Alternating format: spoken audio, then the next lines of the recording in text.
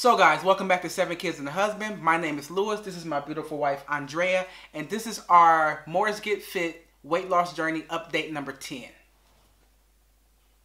Yeah.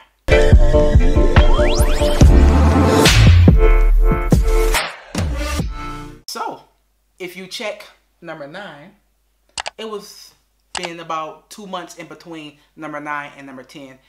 And in those 2 months, we have not updated you guys one time. And that's simply because we started to suck on YouTube. Yeah, we was not so motivated. Not at all to do YouTube at all. Like, I don't know, maybe other YouTubers like you guys have that time where you just don't feel like doing shit. And the thing I noticed is that we do videos every... I'm not so comfortable here.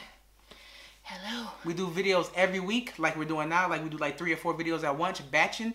But if you skip 1 week, then the next week is easier to skip. Then skip and skip and skip. And it's sort of like going to the gym. If you miss 1 workout, it's not that bad of a deal. You miss 2, okay, you kind of sucking. But once you get to 2, you can miss 3 and 4. And it's so easy to where you don't even think about it anymore. So we apologize for that. We are back. But we do have good news. In those 2 months, we didn't just sit on the sofa and just eat shit like nothing. No. In the last 2 months, I lost 15 pounds. And my wife has lost 11.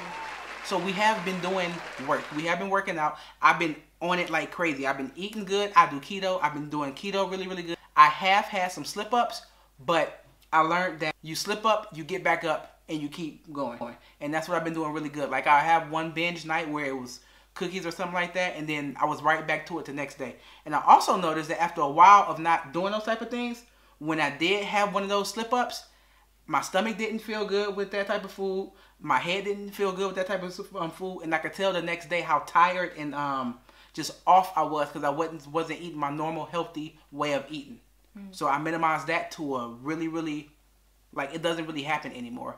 And I work out like every single day or at least 6 times a week where I go, if I have night shift, I go before night shift. If I have it, if I have late shift, I go after late shift. Like, I work out either running or lifting weights every single day and maybe 1 day off each week. So I've been killing it and I am proud of myself and I'm just ready to keep going. Yeah. I went 3 times a week to the gym, which I got used to it, and swimming twice a week. So yeah, 5 days a week. I did some sports too, and I tried to eat healthy, which I'm not doing keto. I can't do it. I just try and do healthy food, like a lot of vegetables and fruits, and yeah. I try to avoid sugar still. So yeah, minus 11. It's not that much in 2 months, but... No. See, that's what I was thinking about. Not to cut you off, I'm sorry for that. So don't say, oh, he's so mean, he just cut her off, he's an asshole. I apologize. But I want to cut you off because when you read about keto, it's all these people like, oh my God, I lost 76 pounds in 22 hours, and I lost 25 pounds in 2 days, like all this shit. And I'm losing like 1.5 pounds to 2 pounds a week, and I'm like, what the hell am I doing wrong? But then I think about it. 2 pounds turns into 4 pounds, 4 pounds turns into 8, the 8 into 16, and before you know it, it's 6 months down the road, and you done lost 60 pounds. And I personally think it's much better to lose the weight slowly than to lose it quickly. And one thing that this is my theory, the people who lose like 100 pounds in 6 months, in which I have seen that on the keto, oh my God, keto saved my life, 100 pounds in 6 months, yeah. They starving the fuck out themselves. And I refuse to go from one way of unhealthy eating to another way of unhealthy eating. And when they starving themselves, they lose their muscle and they end up looking skinny fat. I've never seen, not one transformation have I seen from a person that's like, I lost 200 pounds in 12 months. And I'm like, that's the kind of body I want. No, it always looks...